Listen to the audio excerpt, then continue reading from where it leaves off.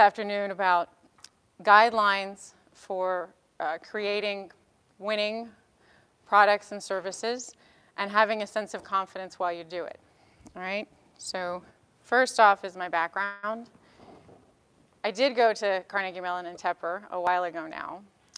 But as far as my history for importance, I was a student sponge for a long time. When I was here, I actually participated in something called Moot Corp, or what was the Don Jones Center, but there's incubator competitions, and I was the proud winner of something back in that era. It was a lingerie company. And unfortunately, I didn't just run right out and get it going. It hit a few snags, which we won't go into here, but it forced me to go to another direction, and that's when I became what you call a corporate recruit. So I have about a solid 8 to 10 year business history working for others, and generally family level companies. You'll see the names in a few slides. And I took all that experience and I spun out and started to do things on my own. So I was either advising on deals to investors, or I was actually looking at projects to take over. So I went from a consultant to a CEO in a startup, or excuse me, in a turnaround. And from there, I got a little bit more creative and went back into doing design work. Okay, so that's just my flow, but this is what I want to talk about. I view the world of startup as 3 categories, basically. You're coming at it from direct invention, because you're a designer or a product developer. You're going to collaborate on an invention because you're in a process, whether you're on the buy side or whatnot. You are looking at collaborating, and it's usually about how you compete in business. So for me, those would be, if I was designing something and running a business, my performance in my business, I desire to be highly competitive. Okay? Confidence and competitiveness go very close together. So because I want to be competitive, I go out and I find B2B relationships and end up starting startups, which is in industrial history. Big companies would, start small companies to get the help they needed. And then there's another way to be an entrepreneur, which is about fueling the invention. So it's about deploying resources, and some people just put the money in and the talent advisory work in, and you help the creators make something. So I kind of wanted to throw out there what makes an entrepreneur so special. And I think for me, it's what I've written up here. It's having the ability to deploy your ideas, people, and resources in a way that you manifest your ideas and intentions with your own personal business strategy in a way that creates the most wealth. And you really get to start from that clean slate. And if you build it, it could just create the most unimaginable amounts of wealth. But you have one of 2 choices. You're either going to do it very efficiently and be highly competitive, which means you're not really producing to be at the margin. So it's the most wealth possible, not a wealth at the margin. And I can explain that a little more later, but I think it'll become apparent. It's a businessy term. And so with that, doing this on my phone, I'm going to give you, what do we have here? Okay, team, well, let's leave the logos aside for a second. I'll fill in the gaps here. When you're running the business, if you have the idea, to my corporate history, there'd be Ford Motor Company. They had a subdivision called Lincoln Mercury. They also had Jaguar at the time. After a tour of duty through there, I went to the Gallo family. So it was Ford family, Gallo family. They have a winery, and they also have a glass packaging component. And then, what's not down here is I then moved to the Lauder family. And then there was Cartier, and then there was a company called Vincent Longo that I ended up actually running in hockey sticking. So all of these things on the right-hand side here are, just want to put it out there because I know if you're just starting out, you might not be thinking at this level of detail. But I can tell you the people with the money and the people that are looking for strategic partners are trying to figure out how you and your product are going to fit into some element of this. And at the very top, above demand management, I guess you could call it, would be consumer. So assuming you've got the consumer, but you have to kind of think about all these things. And it can be a little overwhelming. So with that, We'll just start with a few basic levels. Your creativity is going to be called into question, whatever this mother of invention that you have. And I have three kind of concepts here to kind of hit a bullseye with. Original research or better mousetrap. How many people here are original research versus a better mousetrap? Original research. Okay, 1. All right, and better mousetrap? Okay, all right. My thoughts to share on this. Okay, how about point of view? Is anybody working in the communication space? Wait, maybe you could call it social media or anything specific? Okay, all right. And then you have endurance, okay. So,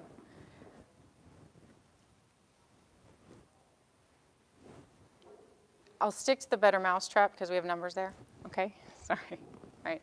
So when you're putting together your idea and you're formulating what you're working on, there were a couple of things that kind of came up in my own archives that I was looking at. So there was a book called Thinking in Time. It was done by authors Neustadt and May in the 80s. But you have to look at the history to understand how you got where you are now. And if you can take your creative project and start to put it on a timeline that explains why you're working on it from where you are. Following me? Yeah? Okay. So you will inherently start to see two things.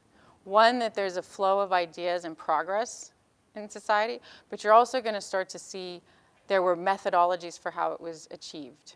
So although we are a very technical-oriented school, and I know we do things with the Department of Defense, if you think about military strategy for a moment, and go with me on this, you will find that there's ideas of how you pull your resources together to achieve your objective. And so whenever your idea pops up in a conversation, people are going to start to analyze or ask themselves questions about how are they going to deploy this.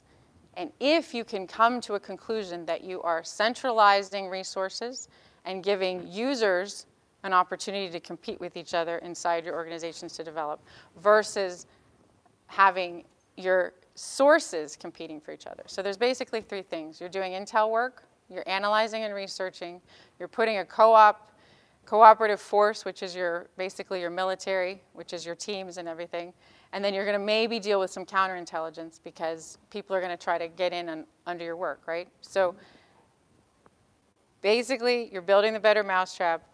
Just take a moment to see where you fit in terms of time. So if you are doing something with social media, there's a big history with social media right now. And at the end, I have some trends we can talk about and sort of what that means. But I'm just saying I wanted to ask about the creativity from that point of view. So from the point of view that you're bringing, you're going to get judged with how you communicate and how well you take the criticism. Okay? So without having your plan in front of me or whatnot, just ask yourself, can you write it in one sentence? Most people will tell you the elevator pitch is how much you're going to make, what you're making, and when you're going to deliver it. You have to get those few points across. Underneath that there's some element of why it matters to the customer, and then why it matters to you. So the communication and the feedback is largely about a creator being able to have some attachment to their work, and then accept, let's say, some flows of criticism until you get it perfected. All right? And then with the endurance and the forecasting systems and delivery systems, these are just your in-house processes for making sure that your platforms are working. Okay? So if you don't have endurance, if you can't forecast what's going to go on, which is basically your change in iterations. So how many iterations are you going through to actually get your product and then actually getting it out there? So if you could think of a lemonade stand, if you're in the garage, you're on your beta, your alpha. If you get to the end of your driveway and you're sitting there with a little lemonade sign and you're trying to sell it for a few cents, you've gotten through the beta part. And all of this comes up in the creativity. So if we're looking at your lemonade, am I clear? Some of this is sort of the background conversation before we get to the meat. So, okay. confidence. Your talent, your production, and your network. All right. I somewhat touched on this a little bit, but with talent, the imagination has to be a full package. So I know there are people that have come in and talked about branding, highly important, right? But you have to discern the branding. So a lot of people say outsource it. If you can make the effort to put forward briefs for your own branding concepts, one, your talent will show through, but it will signal to outsiders that you really understand the customer. And if you're saying, oh, okay, well, I do B2B and we don't have to be so well packaged, then it really comes down to your communication processes and how you're talking into the network on the far side. So your production is how well you're going to manage your teams. You have to deliver to the timeline. And everyone's going to be measuring your critical success factors, whether you're controlling them, you're buying them, or you're developing them. And the network, the customers, the suppliers, and the financiers, that's the Rolodex. So part of being in the incubator community is you should be tapping into all of these things. All right, I don't know. Okay. All right, and now winning. Okay. There's only two things. Repeat purchase and sustainability. And hopefully this will make sense with everything I've just shown you. But customers are invested in your success and they're buying what you have, and others appreciate your success. There's really nothing else that gets considered, in my experience, in the value, how the value of what you're doing is measured. And then your sustainability is about whether or not you have financial transparency, and then your public relations offer other opportunities, the community you're sitting in. Okay? So it's a little bit harsh, perhaps, because I think sometimes in the community of incubating, it might be like everybody, it's all going to be wonderful. But in the end, this is sort of how decisions fall out. Related to having customers invested in your success, there's a couple of trends that I thought could be worth some discussion, you know. One is related to the network, and it's about keeping doors open for yourself when you're working on your projects. And the idea would be, it used to be, you'd be one of two models. You'd keep the doors open and always be friendly and you know, never want to turn anyone away. And there's another model that you can actually be very decisive. No, I'm not going to go that direction. And then if you decide you want to come back to that direction, you're going to do something demonstrative. So an example of that would be maybe recently with Mr. Trump, President Trump, absolutely must have a wall. And then when it looked like it couldn't be a wall, they processed a few things, and then suddenly it was a wall and a Space Force. So you kind of create this sort of extra element. But it's actually becoming a tool that you could use if it buys time in your system. Not to be underhanded with anyone, but you do want to think about what you're building. And if you need some time, you can be a little bit more demanding of saying no to outsiders, because a lot of times people say you have to say yes. So sometimes you can say no, but then think about when you do need to say yes, why? And you don't necessarily have to make a dramatic excuse, but be able to come back for it. Help vendors help you. So you might find that your business will grow exponentially if you are a startup helping another startup. I don't know how much that's happened here, but it does actually happen. You can also, there's this idea of working with any investment that you have to make in your network. So even if it's where you think you want to put your office, put it in some place where it's going to have an extra benefit for you. And it's kind of classical networking, but it will work. And the other thing is thinking about private label. So if whatever you're doing works well, you can do it with others. And you can pull your teams and then basically sell to another party in the process of building your revenues, okay? And then there's this idea of blockchain that's floating around. I love it, it's fantastic. It requires transparency. So if whatever you're doing, you can build transparency into the project, do it.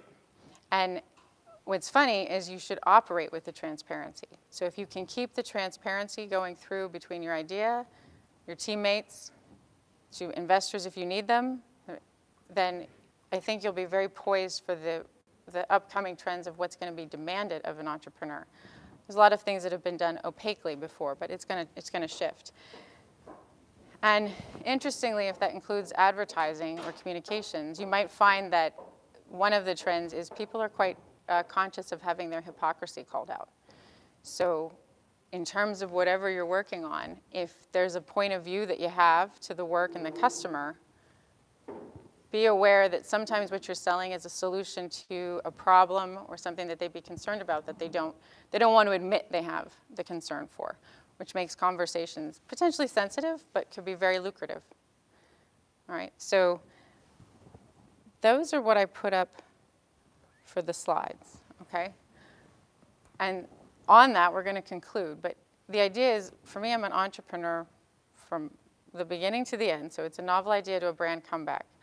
I collaborate with the like-minded, and I'm kind of educating the next generation. So this talk was to sort of inspire the confidence and test the winning. But it's a little bit of an interactive element. So I put sort of generic material up here so I could kind of engage with you guys on what you're working on to answer any questions or assist. So I can conclude here. But do you have any questions now that we could work on?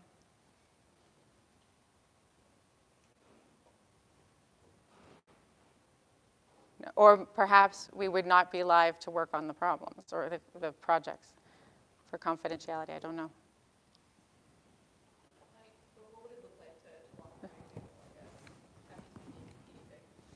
Okay, so walk you through the process. So where do you want to start? With your invention?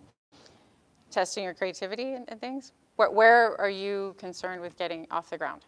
I think my biggest concern right now, well, our two biggest concerns are acquisition costs, consumers, Okay. and making sure we have the right value proposition for clients.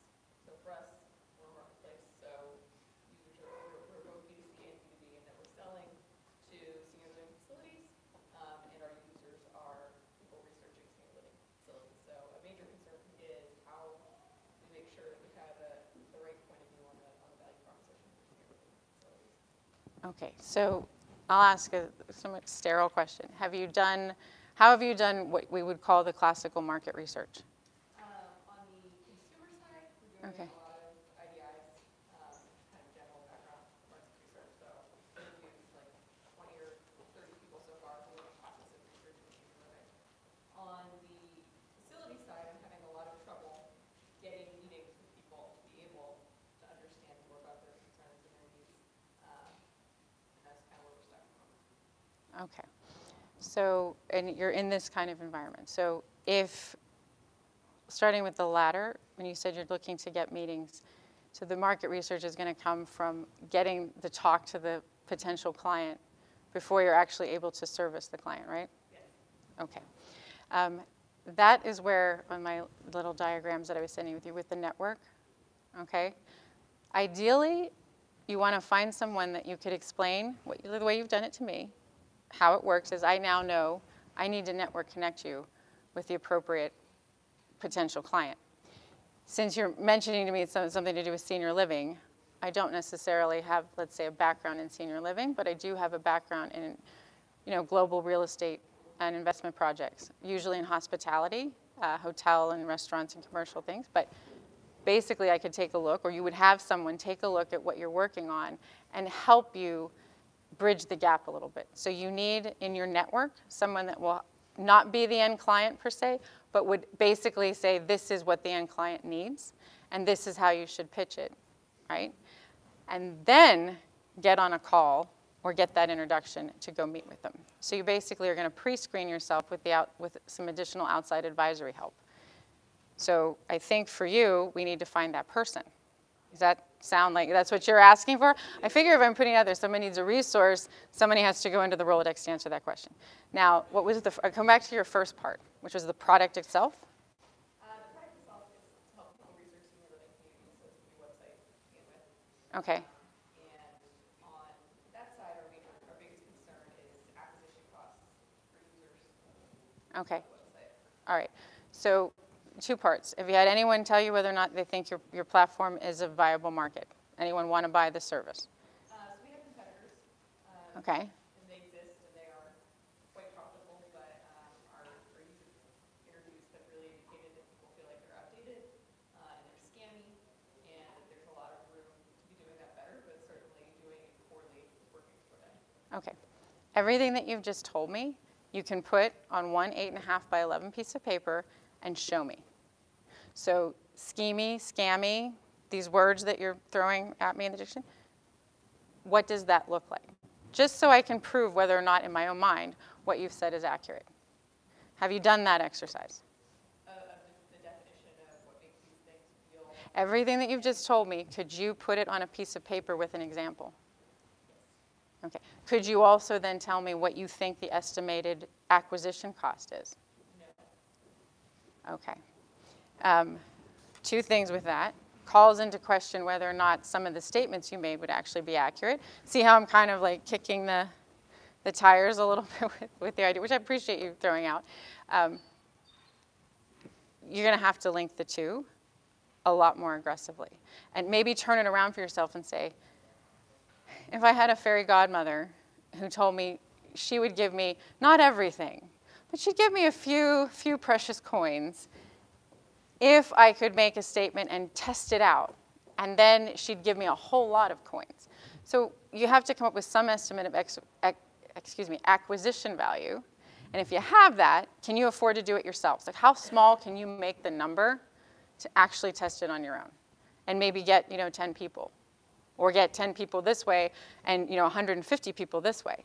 Of course, that doesn't make a big business per se, but you have to test it. So it's not just about words and writing what I know your intentions are and what I'm hearing. But I would take that little exercise and try to do it and see where that would lead you. And that comes into the little bit of the talent and the imagination slide.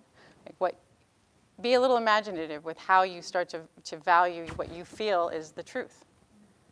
Okay. You're great. Does anyone else have a thought or a question? How many people are feeling really confident about what they're doing? Okay. All right. How many people are fully funded? You know what? I think, okay, that's a good question. So funded enough to get yourself started where you want to go. Like literally just to get a prototype. Because when we were talking, okay, good. When we were talking, or I was discussing and basically talking at you, let's be honest. When I mentioned in there about your efforts and the lemonade stand, basically being in the garage is called a prototype. You've got to get a prototype to prove the point. So how many people have coded to a level that they feel that they have a working prototype? Very good. Okay. So are you feeling confident? I mean, I would imagine if you had a working, I think everybody's just a little like arm tired. They're like, I don't want to. So you're confident then, yeah? Yeah. We're working in automation for clinical trials, actually. Okay. The way we're doing that automation is by having a direct communication with the patient using a conversational agent, so a chatbot. Okay. In order to facilitate that communication and then automate these very manual tasks for the people running the trial. Okay, got it. Say no more. Say no more. All right. So how long have you been doing it? About 8 months now to a year. Okay, 8 months to a year. How much longer did it take, or how much more quickly did it take to actually get your prototype ready? The majority of that time, kind of forming the idea and then start actually. So you feel good about that, right? Yeah. Okay, so this is like a trigger. If you need to raise money, walking in and saying, I did it in 8 to 10 months, and you feel good about the fact that it took you 8 to 10 months. Not everybody can sit and read code, but they are going to notice the difference between, it took me 8 to 10 months, and I thought somebody else would have gotten it done in 5. That's, you're going to be evaluated. So I think I'm kind of bringing this approach to thinking about things to kind of help you set up whatever you might be wanting to write about where you're going to take your product. You see what I mean? So you should have had your hand up. You have some good confidence elements there. Now, in terms of winning, how many people feel like with that last slide? I mean, it was all about sustainability, all right? So that's you, right? That's the first slide when I said you can make so much wealth for society. It's just not about your own personal wealth. You get there because every day you're going to wake up and make decisions. So an exercise would say, like, envision what your business looks like at the end, even though you don't have it. Every day, to the extent that you want to be involved in operations, you're going to make choices, right? So at this juncture, how many people know whether or not they want to stay in their business as a CEO versus just maybe be the lead technician and, you know, turn it over to somebody else? Okay? You're like, maybe. Thinking maybe you want to do the CEO, maybe not. Okay. That'll come up quickly. And if they're not saying it, like, directly, they're going to observe it. And they're going to try to, like, figure it out. Because a lot of people say it's all about the teams. So in the envisioning process, be able to answer, like, time. Think in terms of time. So part of it was the history of how you came to be. And then there's the other part of the future, which is forecasting things. Okay? And so we have some winning. We have some confidence. We have, I think, some shrewd questions to be building to get your project where you want it to go. I'm trying to think of, I asked if people had coding. Oh, somebody had a consumer product, right? Maybe. Okay, I don't know. Just trying to see if there's anything else anyone wanted to talk about or share. Or if they're, okay, this was very nice, but yeah, okay. Yeah. So I work at an accelerator, so I'm on the side of working with companies to help them Great. grow those companies. And something that comes up every year and every cycle is trying to convince the companies that it's time to get their product out there and test it and see if people will pay for it. And that's always such a struggle. Okay. You know, there's a lot of engineers who want their product to be perfect. In physical products, you want it to look good. You don't want to lose credibility. There are all these reasons why you wouldn't necessarily put your product out there yet. Okay. So getting from the garage to the end of the driveway at the lemonade stand. So, you know, every company's a little different, but we'll suggest things like, let's get a landing page up and see if people will pay for this product. Let's, you know, who can be your pilots, who can be your paid pilots. But I'd love to know if you have some more thoughts on, you know, strategies to make that happen earlier. Okay. I have some personal comments, yeah. All right. So given the group, let me ask another question. Is there anybody here that is in the situation that's just been mentioned? You're somewhere between sitting in the garage, and everybody knows, you know, you're up there and with the door down doing something in there, but we don't know what, and getting all the way to the end of the driveway with your little lemonade stand. Is anybody, how about think they might have that issue? No? Okay, so we're going to go solo. We don't have any to bounce off with. So I think there's two things. People that are usually running to get out of the garage, usually money is one element, right? So if they have a sense that there is profit to be made, that really pushes them down the driveway a little more quickly. So in terms of your personal organization, a lot of times I find that sometimes money doesn't get put into the mix soon enough. I guess that's the best way. And you think, well, wouldn't that be part of the natural process? If you are going to be selling something, you'd be thinking about, you know, how much money you're going to make at the end. It's not so much about that fabulous pot of gold, but it's the idea of testing someone who is, do they just want to think about things a lot, or are they actually committed to thinking about an idea and then putting it into a process where teams of people start working on it, and it becomes that sort of organizational culture and the company part. So one of the things you can do is start to sort of introduce the idea of cash flow or income statement, profit and loss, not just thinking about the cost side. Because a lot of times what you'll find is they're very good at knowing what it's going to cost them to do it, because they're really good at getting the resources together, because that's what they enjoy. But then there's that sort of revenue layer. And then, you know, how will you sell it? So sometimes saying just put the web page up and see who will come may be better prefaced with, hey, look, we have to take a few steps to see if, you know, there's going to be a demand for it. And then come up with a list of things, not just the website. even if it's just into the community, or if it's an academic related project, putting it out there amongst some students.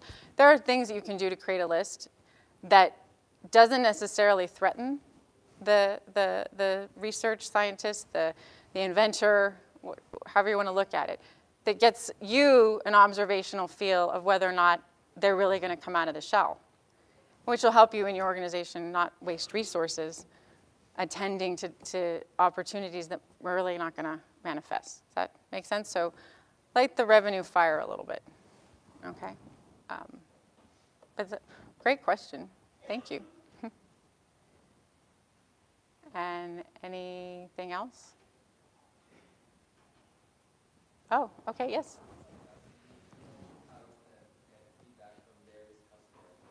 Yeah.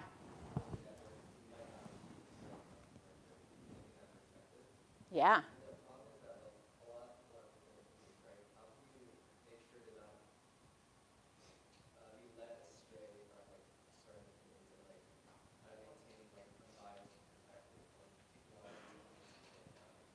Okay, so in your question, are you asking about how you filter the assistants to not sort of lose your way and stay true to what you think your roots are? Okay, so as I've done things, you know, I've put products into market and been successful. I've always gone through that element of, is anyone going to like it? Do you think they're going to like it? Do you think it's going to work? And then you're going to get feedback, and some people are going to tell you they think it's okay, right? Or they're going to love it, or they're going to totally dislike it, okay? First rule for that, how do you keep yourself straight? Significant energy toward one or the other, really gravitating yes, really gravitating no, should make you feel good, because it's a sort of a polarized guttural response, and that does prove to be very effective in terms of, sometimes it's called niche, okay? But you would discover that there is an element here, okay? Now, if you're in the process where you haven't presented the final prototype and you're still doing the research, the focus groups, or getting the access to the clients, there have been other presentations on going through an incubator process where you can do government grants and you go through platforms to basically learn on someone else's dime and time, okay? When you're going through that element, you have to be very respectful, but keep your ears open for the amount of excitement, whomever you're talking to, okay? So there are three people, right? There's you, there's the client, and then there's that third-party intermediary, right? When you're listening to the client, it's a barometer for you to want to understand how much they would actually want to put money on the table that night if you told them your product was ready, right? They're going to generate a response to you. Again, it's ideal if they either absolutely love it. The problem in these situations is you don't usually get the absolutely do not love it, because then people want to be pleasant and politically appropriate. Remember I mentioned earlier about not wanting to close the doors, right? So then the person that's with you, with the experience that I mentioned that they might have and seeing what you want to build, they're also reading the situation for you. So then you have to have a conversation afterward and say, okay, we didn't get that sort of home run, here was the check, but we got this feedback, and ask and go back and forth on what they're thinking. And since you're the talent and you kind of know what it's going to take to do it, unless they're going to jump right next to you on your shoulder and start either programming or designing or whatever, that conversation that you have, it has to be meaningful in the sense that you feel personally empowered, that whatever it is you're designing, you feel better about it. So if that resource says to you, I think we need to keep going down this road, and you're starting to get a sense that they just want to be aligned with you as a startup, or they're going into the meetings trying to get other elements out of the meeting besides just your own best interest. Kind of see where I'm putting that? Could you imagine that in the conversation if you feel like you're getting lost? Is that one of the reasons you might feel they don't have your back?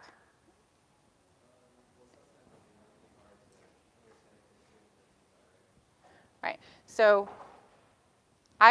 my personal recommendation would be do 2 to 3 meetings max with that type of advisor, consultant, a support group, person, whatever. And then if you still feel that way, no more.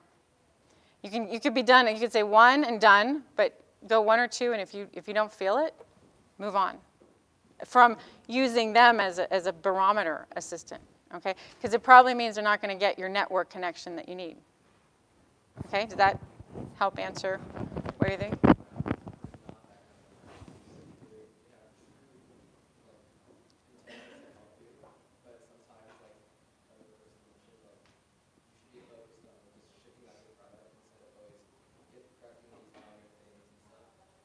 Ah.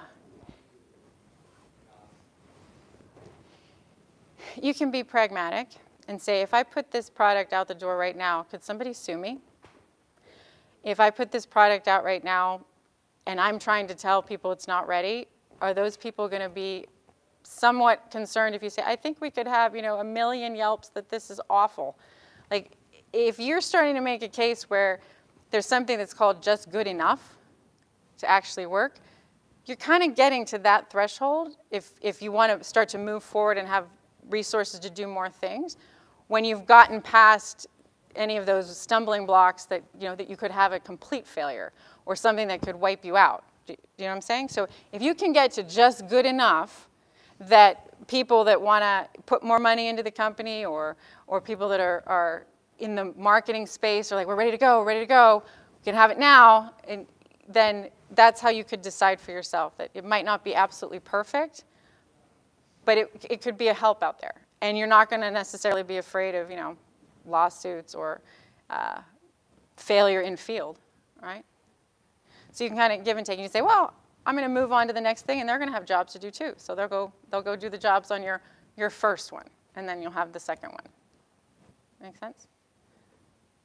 Okay. Okay. Some quiet minds.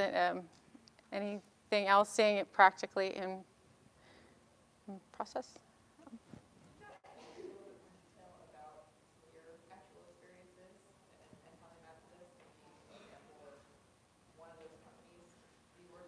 Mm-hmm.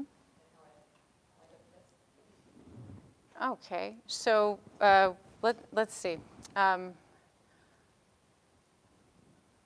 We had one person, was it just one person with, no, we had a couple with consumer product. It just could be social oriented, right?